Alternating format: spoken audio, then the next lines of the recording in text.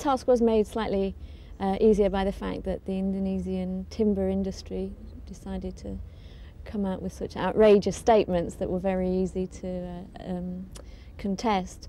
However, we phoned up the ITC, we wrote to them, and they had to take our complaint seriously. Even if they hadn't wanted to, they were forced to. Once we'd made our complaint, the advert was suspended on all those channels, and then when they finally came to their decision that the advert was misleading and that it also violated the sort of political ethics code, then it was withdrawn on all the UK channels.